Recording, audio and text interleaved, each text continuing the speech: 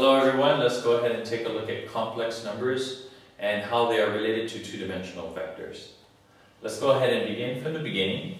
Remember that we said that any complex number is going to have the form a plus bi, where I is going to be equal to the square root of -1, which is also called our imaginary unit. The real part of z is going to be equal to a, and the imaginary part of z is going to be equal to b. Now what we need to be able to do, which will be the focus of this particular unit of study, is to take a look at the various operations that we need to be able to perform on complex numbers, because complex numbers is the last type of number that we need to study. So the operations will include addition and subtraction, scalar multiplication, multiplication division, powers, and roots as well. Now one thing that's going to happen with regards to complex numbers is that we'll have a geometric interpretation of what a complex number is. And the way that we do that is we plot them using two-dimensional vectors on the Argand diagram. Now if we go ahead and just take a look at what the Argand diagram looks like, it looks exactly the same thing as the rectangular coordinate system, with the exception that this is the real axis and this is the imaginary axis, because all of our complex numbers are going to be a composition of real and imaginary values.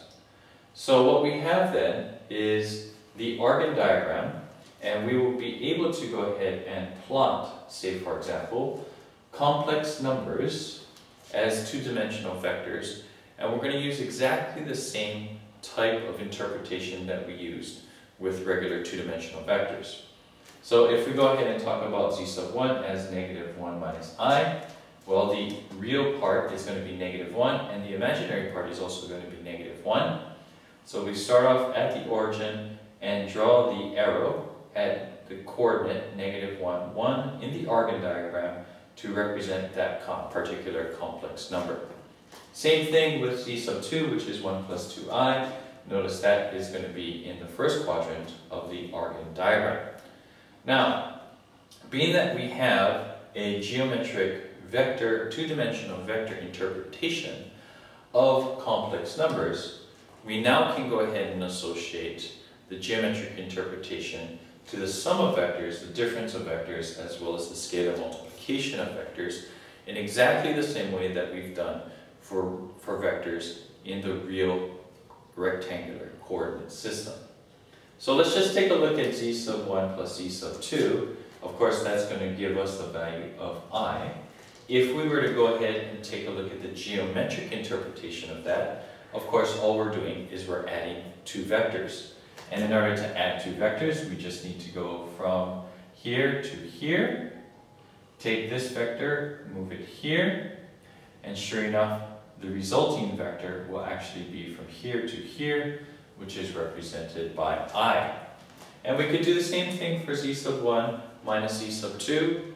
We could also do the same thing for 2 times by z sub 1, and we'll have the consistent results that we saw with two-dimensional vectors in the real coordinate plane. So nothing new here, except for the fact that we have to use the Argand diagram, which is going to have the real axis and the imaginary axis. Okay, so let's just wrap up then. Again, we talked about any form of a complex number based upon the imaginary unit, the real and imaginary parts. We can then go ahead and put the vectors which represent complex numbers and graph them in the Argand diagram in exactly the same way that we've done with two-dimensional vectors in the real plane. And we can now go ahead and have a geometric as well as an algebraic interpretation of addition, subtraction, as well as scalar multiplication.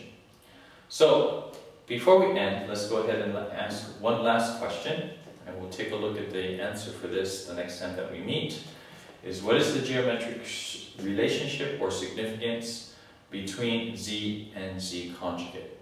We'll take a look at that the next time that we meet. See you next time. Bye-bye.